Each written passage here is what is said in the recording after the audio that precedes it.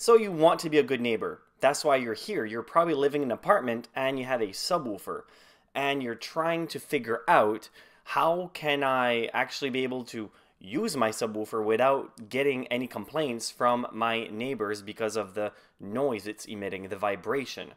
Now, really you have to understand what the problem that the subwoofer actually causes, which is low frequency noise, which is the vibration. And there are ways to really eliminate the amount of vibration going from your subwoofer down to your neighbors, and that's what we'll talk about in this video. And these ways on how to get it done doesn't require any type of soundproofing. It doesn't require you to buy a bunch of material and to do any type of construction, because especially in an apartment you can't really do that. But if you want to get into that, video right up there, how to soundproof if you live in an apartment and you don't really want to add too much value to that apartment.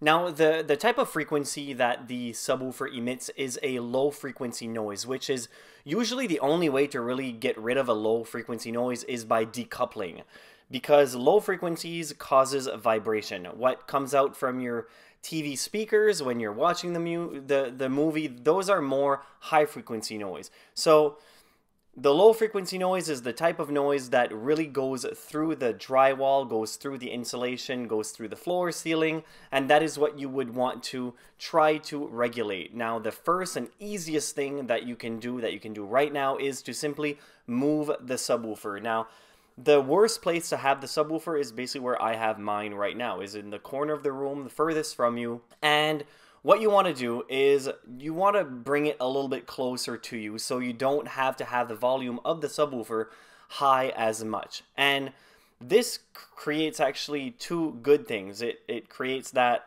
the vibration isn't as forceful going down, and also you're able to hear what's coming out of the subwoofer a lot more clearer if it's closer to you. Now, as I said, the worst place to have your subwoofer is in the farthest corner of the room.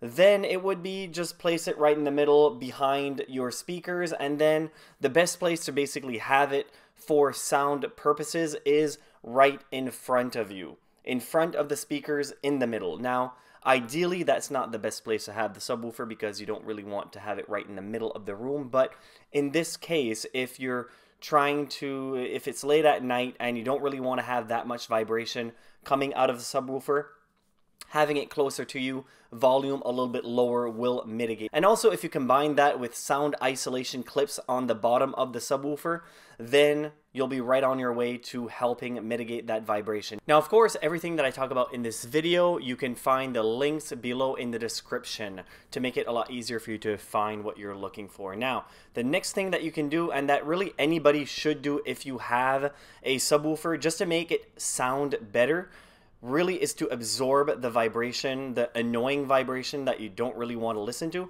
is a sound isolation pad. Now, sound isolation pads are perfect for if you have a violently vibrational washer or dryer, vibrational. Anyway, you put a isolation pad underneath it and you notice a difference, believe me. Also, I use it right now. I have one on my pool pump, underneath the pool pump, because it causes a lot of vibration even on a slab, and it just completely eliminates the vibration. And it will do the exact same thing with a subwoofer. It will deaden the vibration that the subwoofer emits, the annoying vibration that goes down to your neighbors, and will just leave the room sounding better. Will just make the subwoofer sounding better. So even if you live in a house and you're not really concerned with bothering anybody with your subwoofer, it's not a bad idea to have a sound isolation pad underneath it to absorb those excess vibration that you don't really need or want to listen to. So that's a good and easy thing that you can do right now.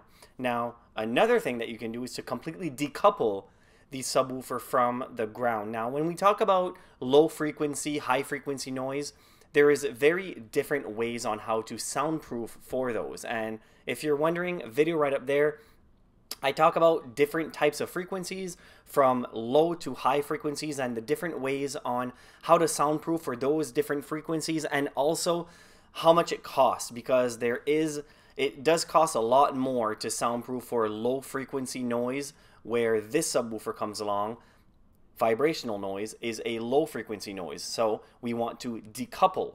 So of course we're not going to decouple the floor. We're not going to do any type of construction, but we can decouple the subwoofer from the floor using a ISO acoustic subwoofer decoupler stand. Now you can just purchase one of these and put the subwoofer right on it. What it will do, it will basically absorb all the vibration coming from the bottom of your subwoofer, and instead of going into the floor, vibrating the floor and the wall and the ceiling, it will just absorb most of those vibration, leaving the sound a lot better and obviously not as much vibration, because let's face it, it's not really fun. It doesn't really make the movie or the music sound good if everything around you is shaking and vibrating. Now, one of these stands will basically eliminate all of that shaking around in the room if that's the problem that you're having. So basically placing one of those things underneath your subwoofer is not a bad idea. And finally, the last thing is acoustic panels and bass traps. Now, that is more of a finishing touch just to make the room sound better.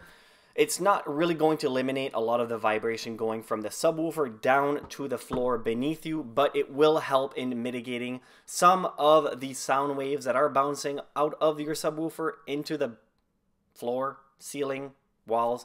It will help absorb it.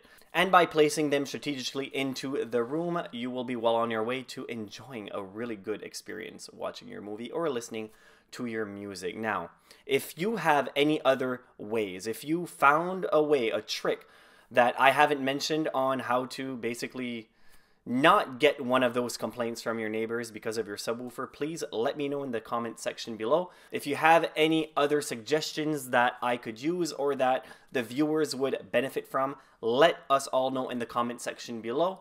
And also, if you have any questions on soundproofing, just let me know and I'll try to answer all of your questions. And basically, maybe if it's a question that's repeating itself all the time, I'll make a video and give you a shout out.